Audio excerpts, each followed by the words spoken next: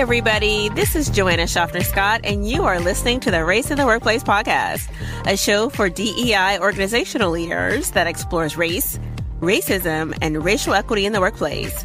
I am a racial equity consultant and founder of the Stamey Street Consulting Group, a consulting firm that specializes in partnering with organizations to help them meet their racial equity aspirations. My goal for you is to move your organization from being colorblind to equity-centered through sustainable, step-by-step changes.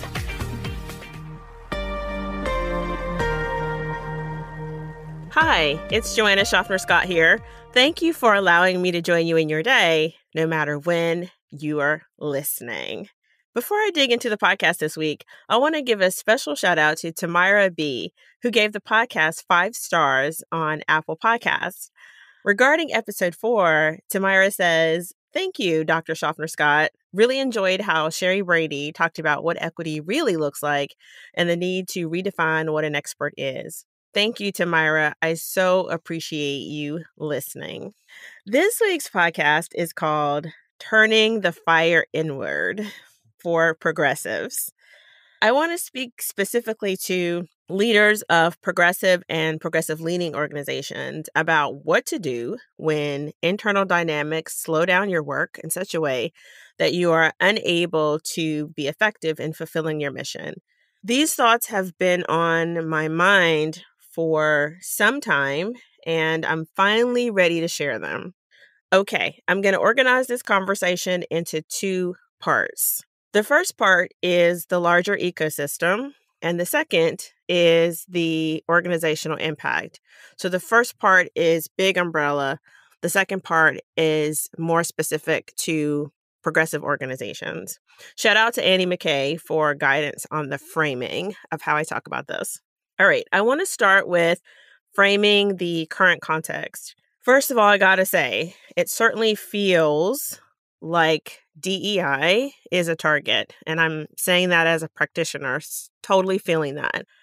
At the time I'm recording this podcast, which is late May of 2023, it marks 3 years since the murder of George Floyd.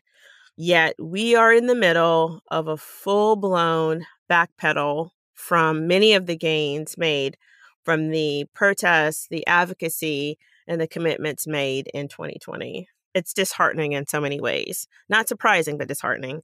There have been so many stories in the news lately. Let me just walk you through just a few of them. And by that, I mean recent news stories questioning the efficacy of DEI training, for an example. So there was a piece in the New York Times that mentioned this. I'll link to it in the show notes. Other proclamations that DEI is dead. There have been a few articles specific to Virginia prompted by the actions of Governor Glenn Youngkin, who ran and won on an anti-CRT platform. CRT is critical race theory. There's been a documented pullback in corporate commitments. I'll link to a piece that I've referenced before from Essence Magazine on that. And I'm hearing anecdotally that there's been a bit of a pullback in philanthropy as well. As I said, not surprising, but certainly disheartening. And saying all of that, as I've said many times, I started in this work before it was an industry as big as it is now. And there have always been foundations that believe very much in racial equity and commit their dollars accordingly.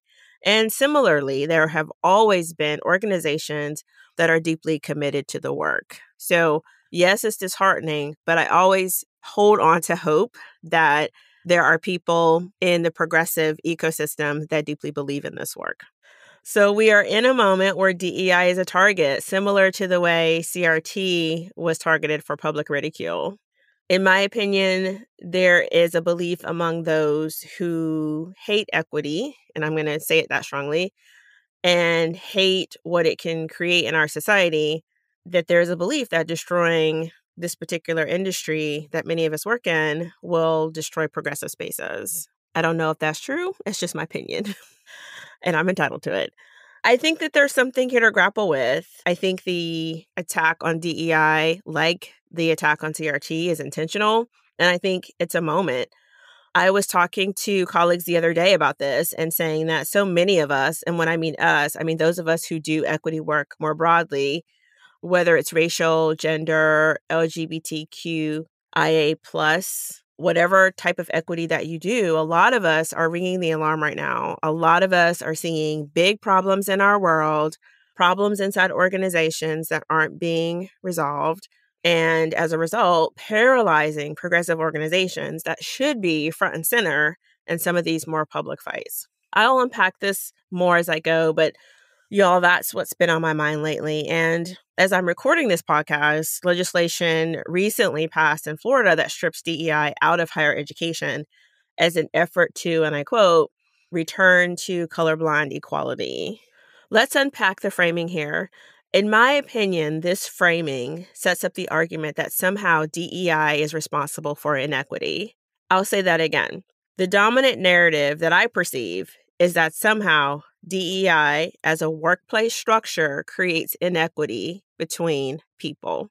Very problematic. Now, let's talk about the other part of the narrative, the return to colorblind equality. When I initially read that, y'all, I almost fell out of my chair. It's such a problematic frame, but it sounds good.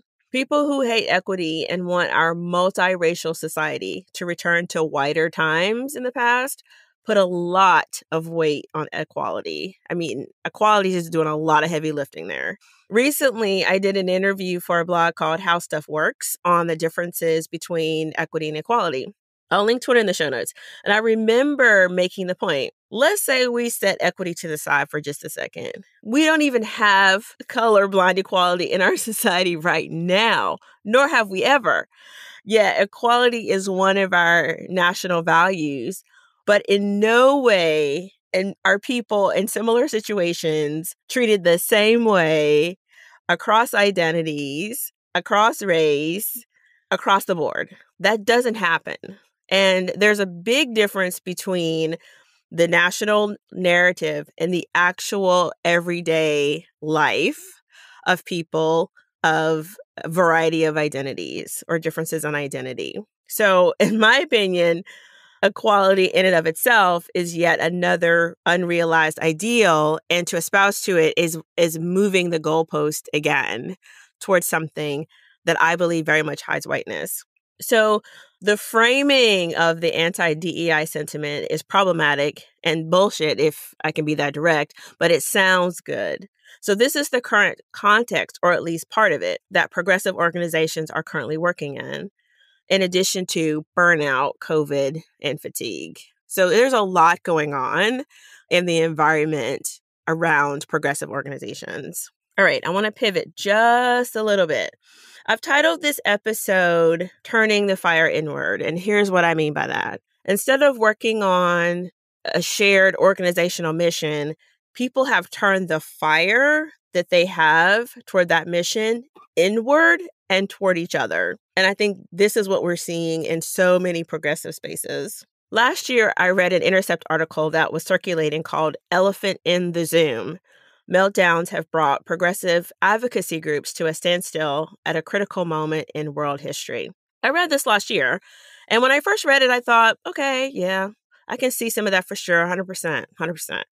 But in prepping for this podcast, because I knew I wanted to talk about turning the fire inward, I reread that article, and I have a little bit of a different perspective. Here we are as a society.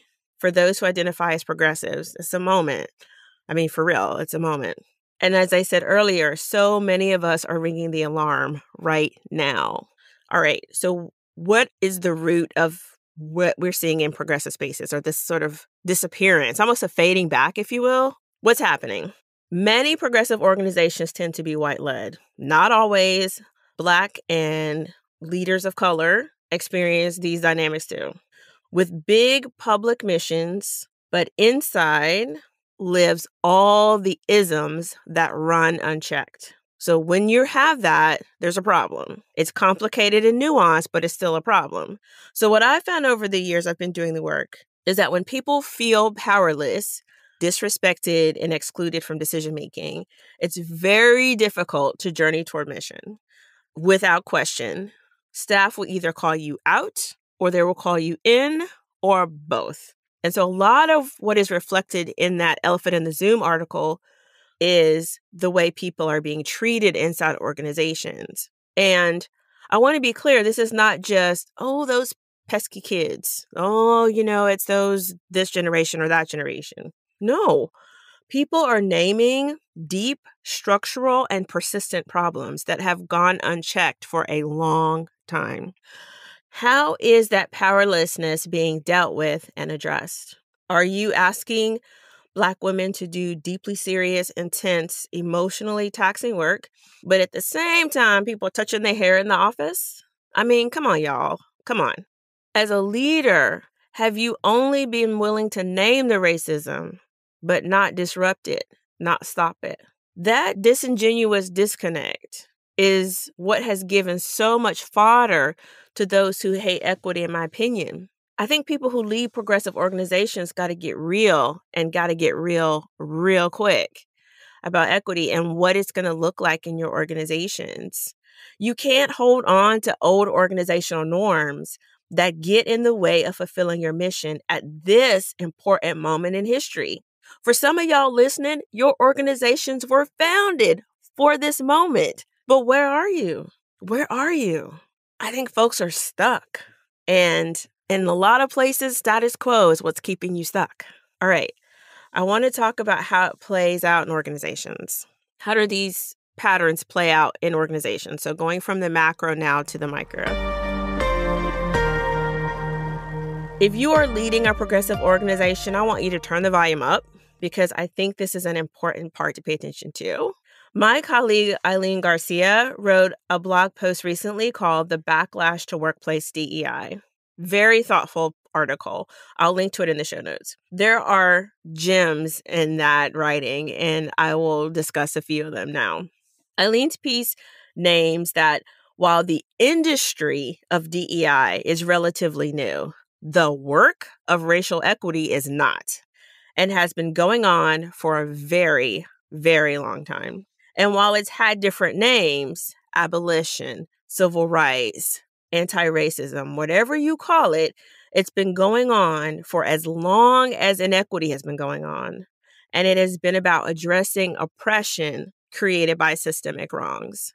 And we all know that inequity in this country has been going on for well before the founding. So quite a long time. Eileen also notes that the public statements from organizations around the murder of George Floyd were everywhere. And they were everywhere. Everybody was making a statement. Everyone was making a commitment. And we also saw the commodification of DEI. And in some ways, as Eileen notes, that was helpful and useful. That racism wasn't just something to talk about, but rather both the nonprofit and for-profit sectors felt the pressure to address it. And they addressed it by investing in consultants and in-house professionals who could create systems to address inequities in a range of workplace practices, including those tied to culture. So that was directly from Eileen's piece. This is really the crux of it right here. I'm going to read this part as well. While investing in organizational culture was not new, centering bias in the discussion felt radically different. Moving culture conversations into the sphere of DEI was an acknowledgement of the elephant in the room of much of the previous organizational culture work. More than a ping pong table and casual Fridays, organizations seeking positive culture must understand their power dynamics, create true inclusion, and enact policies that counteract bias in workplace rewards and punishments.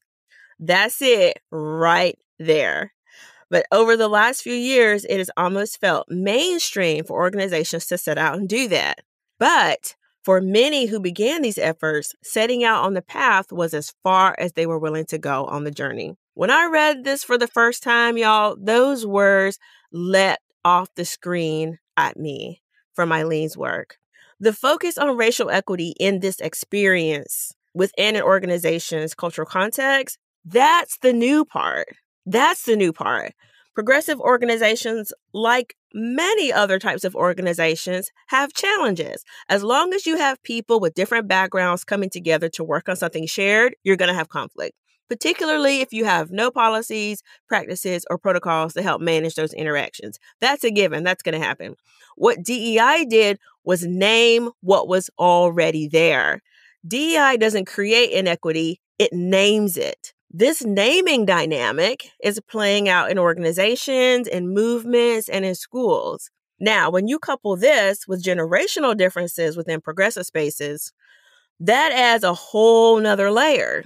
So in the past, I think people suffered through nonprofit spaces. I know I have, and accepted that if you're working in a nonprofit, there's a certain amount of implicit bias, there's a certain amount of racism that you have to deal with in order to do the work that you love. And now people are no longer willing to live with all of those isms as they pursue work that matters to them. For most people, when an organization's values don't line up with their own values, that's an automatic deal breaker. People are out.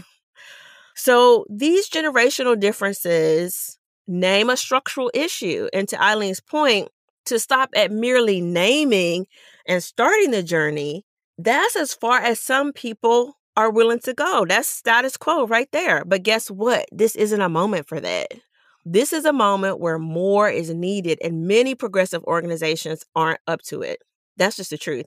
Now, does that mean you have to stay in that place? Absolutely not, because I deeply believe every day is an opportunity to make different, more equitable choices in the work that you do. All right, so now what? So I've talked about what I see as the paralysis in progressive spaces that is caused by unresolved isms that have been named, but not much else has happened. And that's playing out inside organizations. And so people are, again, turning the fire inward. That's the context. We also have a DEI, anti-DEI, if you will, environment around us. That's also part of the context. We also have fatigue. We've got people retiring. We've got COVID.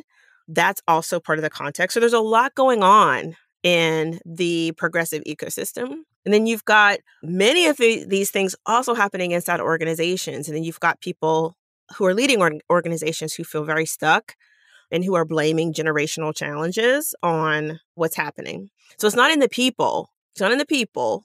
It's in the structures that have been allowed to persist and that are playing out in organizations all over the country, progressive organizations all over the country. Okay.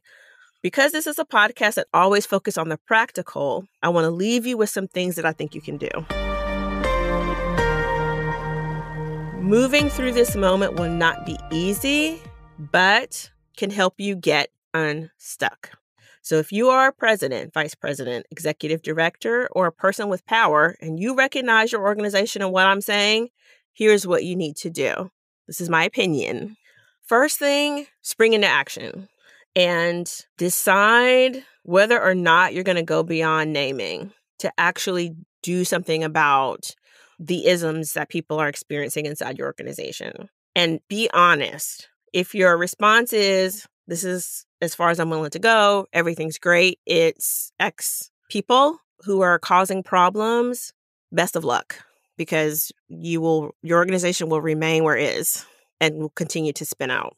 This is why I emphasize internal equity first before doing external work, because if you move forward with the external promises, the external commitments, and all of that stuff first, your internal processes, operations, and organizational climate will remain problematic. And that disconnect is not sustainable for an organization that wants to effectively live into its mission. It never has been, never will be. So if this is you and this is your organization, you got to move past naming. Is it uncomfortable? Yes. Will it make you more effective? Yes. Let me also say that doesn't mean creating a new diversity initiative. What it means is making a commitment to do your work differently. The second thing that I want you to do is to accept that most workplaces have a generational divide. They do. And that makes it even more important to revisit organizational values and communicate clear expectations. Because people have different expectations of work, you have to create a shared expectation of what work is at your organization. And you have to be consistent. So as a leader, you can't complain that your staff expects too much from work when you describe employees as family. Employees aren't family. Times have shifted, and so our management has to shift too. Okay, the third thing. I think that the failure in progressive spaces to address racism, that it so aptly names, is in part giving fodder to those who despise equity and are working to return us to whiter times. And the failure to acknowledge our own complicitness gives power to those arguments. We need everybody pulling on the arc to bend it. I talk about this in episode 7 when fatigue sets in. We need everybody in the fight. We need everybody's contribution to uphold our democracy. So we are in a moment, friends. We are in a moment, and many progressive organizations haven't necessarily lived into it. However, I believe deeply that there is always the opportunity with each passing day to do things differently. To admit, yes, we created this mess. This was not our greatest moment, but we're going to pivot. We need our advocacy organizations. We need all of you because there is real danger and real harm happening right now. All right. Thank you for letting me say all that. Until next time, take the best of care. That's this week's episode of Race in the Workplace. Don't forget to subscribe wherever you listen to your podcast and share it with a friend who may be a DEI professional who can use these strategies in their work. My hope for the podcast is that it reaches every person who needs it. Until next time, take care.